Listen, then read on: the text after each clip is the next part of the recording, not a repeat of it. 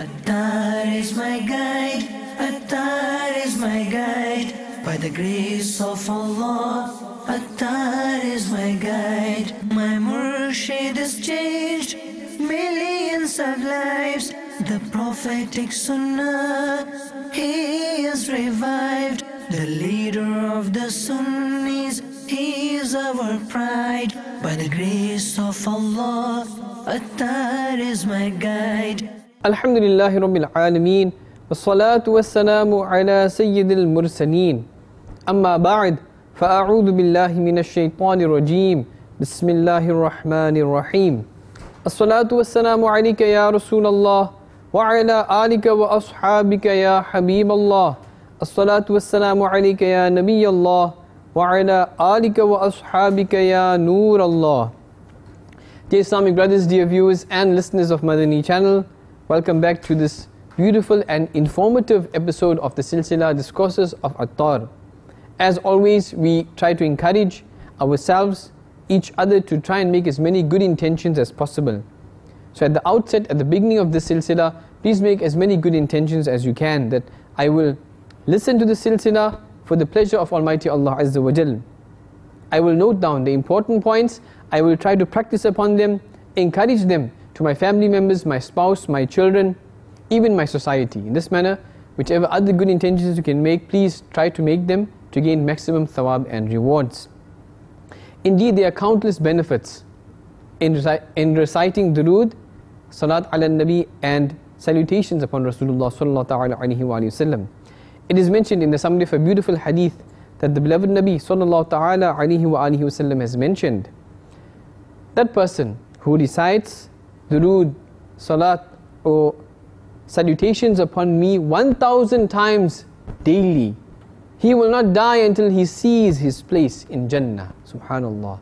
Sallu ala al-Habib sallallahu ta'ala ala Muhammad sallallahu alayhi wasallam.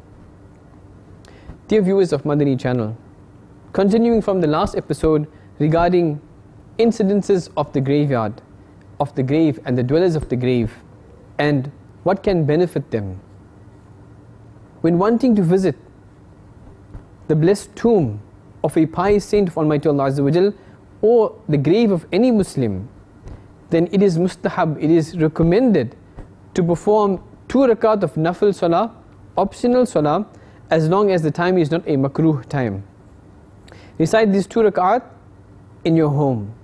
In each rakat, recite Ayatul Kursi 1 time and Surah Ikhlas, Qul Huwallahu Ahad 3 times after Surah Fatiha, and donate the reward of this salah to the deceased whose grave you are going to visit. Allah Azza wa Jal will create brilliance in the grave of that deceased person, and He will bestow an extremely great reward on the one who donated this reward. Subhanallah.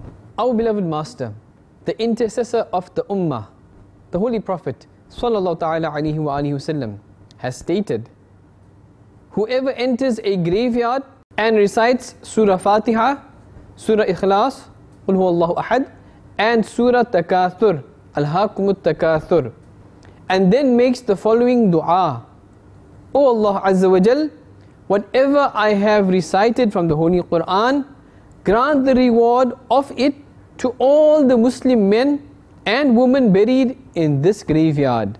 Then all of them will intercede for him on the Day of Judgment. Subhanallah.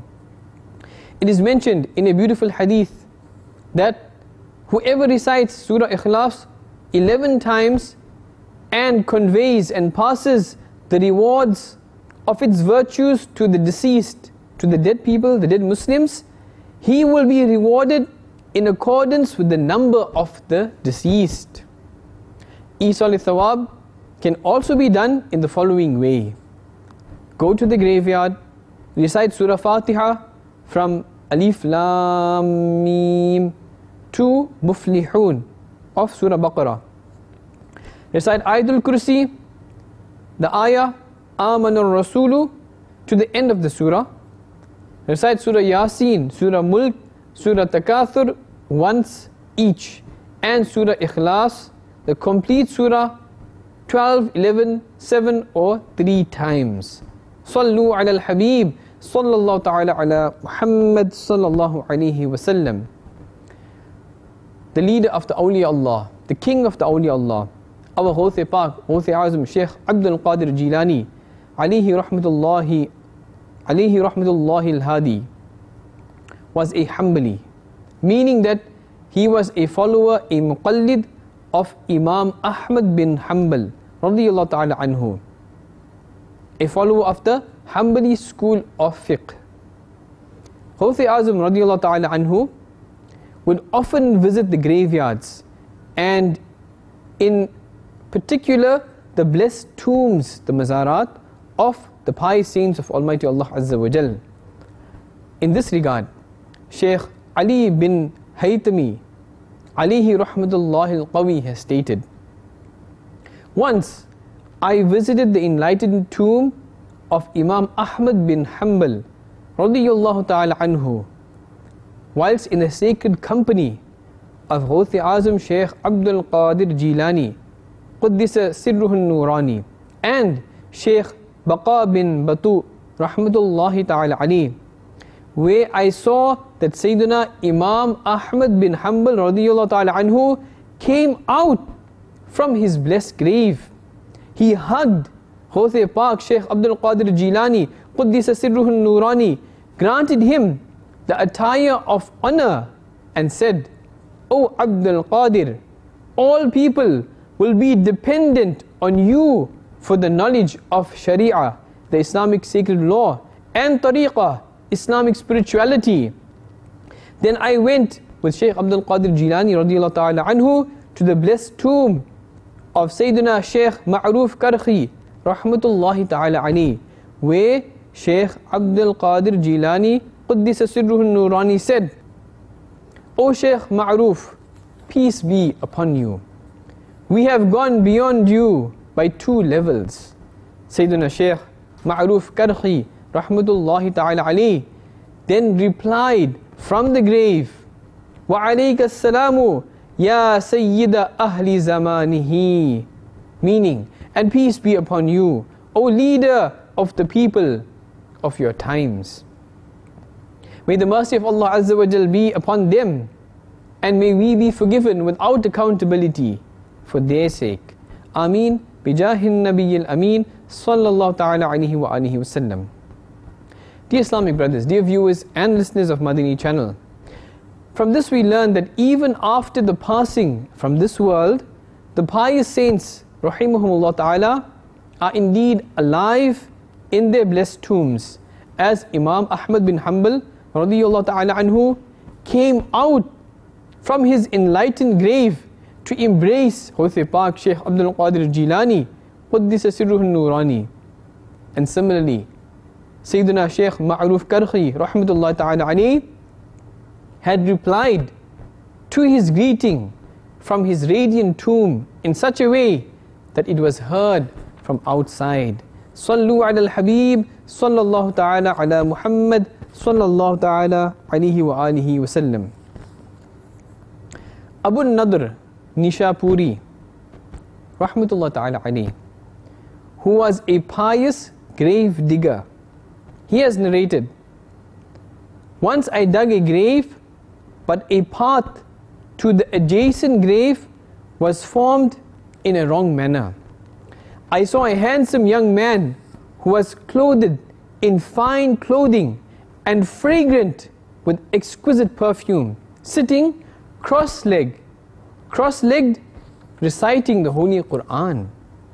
When he saw me, the young man said, Has the day of judgment come? I replied, No. To which he then said, Put the soil which you moved back in its place. So I moved the soil back. May the mercy of Allah Azza wa Jal be upon him, and may we be forgiven without accountability for his sake. Ameen bijahin Nabiyyil Ameen sallallahu ta'ala alayhi wa alihi wa sallam.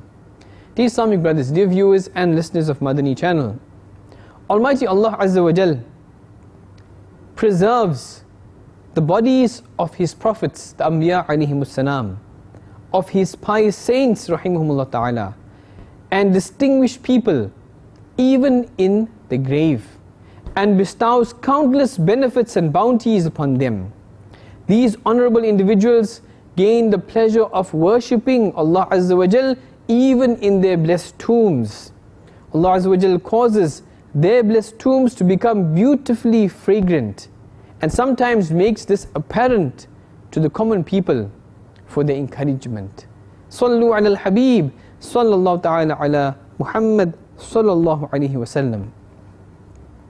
Sayyidina Imam Ibn Abi Dunya, rahmatullah ta'ala alayhi, has narrated from Sayyidina Mughira bin Habib, rahmatullah ta'ala alayhi, that a fragrance would emanate from a particular grave. Someone dreamt that the one buried in that grave had asked, "What is this fragrance?" The reply was given, "This is the fragrance of reciting the Holy Quran and fasting." Dear Islamic brothers, dear viewers and listeners of Madani channel, from this we learn that there are unlimited blessings in the recitation of the Holy Quran, in fasting and other ibadat, other acts of worship, and that Almighty Allah Azza wa Jal causes the graves of His obedient and pious servants to become fragrant from His infinite rahmah and mercy. Once a waliullah, a saint of Allah Azza wa Jal, rahmatullah ta'ala alayhi, stated, "One of my neighbors used to utter heretical statements. After his death, I saw him in a dream, and I saw that he had a deformed eye. I asked him, 'What happened?' And he replied, 'I used to abuse the blessed Sahaba, and now Allah has made me abused.' Having said, he covered his defective eye with his hand." Dear Islamic brothers, dear viewers and listeners of Madani channel, from this narration we learn that it is extremely dangerous, in fact, to pick faults in the blessed companions, to pick faults in the blessed Sahaba alayhimur ridwan. Leave aside saying such things with the tongue. One should not even think any bad regarding these blessed personalities in the heart. On page 252 of the 1250 page book published by Dawud Islami's Publishing Department, Maktabatul Madinah, entitled Bahari Shariat, Mufti Muhammad Amjad Ali A'adhami rahmatullah ta'ala alayhi has stated, "All the blessed companions, the Sahaba Ikram alayhim ridwan, are people of goodness and taqwa and piety, and they are completely just. It is absolutely necessary, fard and compulsory to speak good of them whenever they are mentioned." He rahmatullah ta'ala alayhi has further stated on page 254, all the blessed companions, the Sahaba Ikram alayhim ridwan, the highest in status and the lowest, and there is really none low in status amongst them, are destined for Jannah, for paradise. Let alone entering the hellfire, they will not even hear the sound of the hellfire, and they will remain according to their own wishes and desires forever. The immense calamity of the Day of Judgment will not cause them any grief, and on that day, the malaika, the angels, will welcome them, saying that this is the day that you were promised. This subject is mentioned in the Holy Quran, in fact. The devotee of the blessed companions and the blessed household of Rasulullah sallallahu ta'ala alayhi wa sallam, the Ahlul Bayt, His Eminence Al-Hazrat Imam Ahmad Raza Khan rahmatullah ta'ala alayhi has stated that the Ahl Sunnah will attain their destination with the companions as stars and the blessed household as the means of transportation. Subhanallah. Shayban bin Hassan has stated, "My father and Abdul Wahid bin Zayd went to participate in an Islamic battle. Now, on the way, they saw a mysterious well from which they could hear some noises. They peeped inside and they saw a person who was sitting on a chair and water was flowing beneath him. They asked this person, "Are you a human being or a jinn?" He replied, "I am a human." They asked him, "Where are you from?" He replied, "I am from Antakya." He then said, "My story is that I have passed away, and now I have been imprisoned in this well because of some unpaid debts. Although some people of Antakya, they speak well of me, but nobody has paid off my debts." Then those two people, they went to Antakya, and after collecting the necessary information, they paid off the debt of that man who was imprisoned in that mysterious well. And then they returned to this place where the well was. Now, neither was that man there, nor was the well there itself. When they slept at that place where the well was, they saw a dream in which that same individual came to them, and he said, "Jazakum Allahu anni khayran." May Allah Azza wa Jal give you both an abundant return from me. After paying my debts, Allah Azza wa Jal has placed me in Jannah. Subhanallah. Sallu ala al-Habib, sallallahu ta'ala ala Muhammad, sallallahu alayhi wa sallam. Dear Islamic brothers, dear viewers and listeners of Madani channel, from this we learn that debt is indeed a heavy burden to bear. Those who delay especially in paying off their debts should take heed from this narration. And instead of refusing their creditor, they themselves should go to him to repay the debt and express their gratitude to them. It is possible that in delaying the repayment until tomorrow, the death, maut, may arrive and send you to your grave. The beloved Rasul sallallahu ta'ala alayhi wa alihi wasallam stated, "I swear by the one in whose sole control is my soul, if a person is killed in the path of Almighty Allah Azza wa Jal and then given life again, and he is then killed in the path of Allah Azza wa Jal and then given life again, and he has the burden of debt over his head, he will not enter paradise until his debt is paid." If a Muslim passes away in the state that he is in debt, then those close to him should immediately pay back that debt, so that there can be ease in the grave of that deceased person. The most beloved Rasul sallallahu ta'ala alayhi wa alihi wasallam has stated, "Without doubt, your companion has been stopped at the door of Jannah because of his debts. If you want, you can pay all his debt, and if you want, you can relinquish him," that is, the deceased borrower, "to the torment." Dear Islamic brothers, dear viewers and listeners of Madani channel, have we seen how great this burden is to have debts on our heads? Therefore, as quick as possible, try to repay those debts. Sayyidina Abu Ali rahmatullahi ta'ala alayhi has stated, "I placed the body of a pious servant of Allah Azza wa Jal into the grave.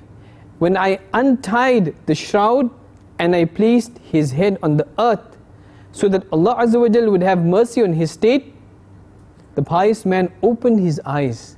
This deceased pious man opened his eyes and he said to me, "O Abu Ali, you are humiliating me in front of the one, that is Allah Azza wa Jal, who bestows special grace upon me." I then said, "O my master, is there life after death?" He replied, "I am alive, and every individual who is beloved to Allah Azza wa Jal is alive. By virtue of the power and honor that I will be granted, certainly on the day of judgment, I will help you." Dear Islamic brothers, dear viewers and listeners of Madani channel, from this we learn that the blessed martyrs, the shuhada, and the friends of Allah Azza wa Jal, the awliya Allah, indeed are alive in their graves and they are aware of everything. Ala Hazrat Imam Ahmad Raza Khan rahmatullah ta'ala alayhi has stated, Allama Ali Qari rahmatullah ta'ala alayhi has written in the commentary of Mishkat Sharif that in principle there is no difference in the two states in principle, that is, in the life and in death of the friends of Allah Azza wa Jal. For this reason, it is said that they do not die, but they are merely moved from one place to another. Subhanallah. May Allah Azza wa Jal grant us this true understanding of His beautiful deen of Islam. May Allah Azza wa Jal grant us the enthusiasm to make tayyari and preparation for our qabr. Sooner or later we will die. We do not know the condition. We must make dua that we will die in a good state. Ameen. Bijahin Nabiyyil Ameen. Sallallahu ta'ala alayhi wa alihi wa sallam. Sallu ala al-Habib. Sallallahu ta'ala ala Muhammad. Sallallahu alayhi wa sallam. Attar is my guide. Attar is my guide. By the grace of Allah, Attar is my guide. My murshid has changed millions of lives. The prophetic sunnah, he is revived. The leader of the Sunnis, he is our pride. By the grace of Allah, Attar is my guide.